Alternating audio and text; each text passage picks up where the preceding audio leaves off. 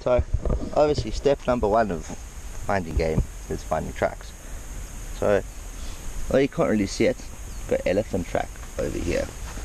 You're basically looking at the imprint inside there. The pad basically goes around like that. And here's the pad over there.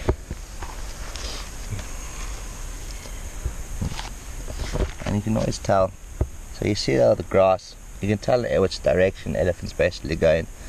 If you look at that sand there, you see when it's picked up, it's always kicked a bit of sand up on the front foot. So over there, the back foot, very circular, and then its front foot is more of a like an egg shape.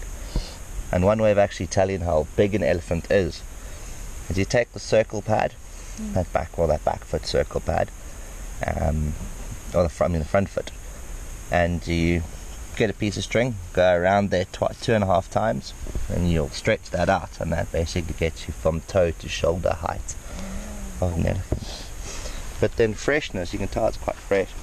The easiest way is to put your foot next to it, and you see the engraves on my shoe and how padded it is over there. It's pretty much the same, so you know that this is. And what about this? Look at this. That's cool. So stay tuned over the next 50 episodes, and I hope you guys enjoy it.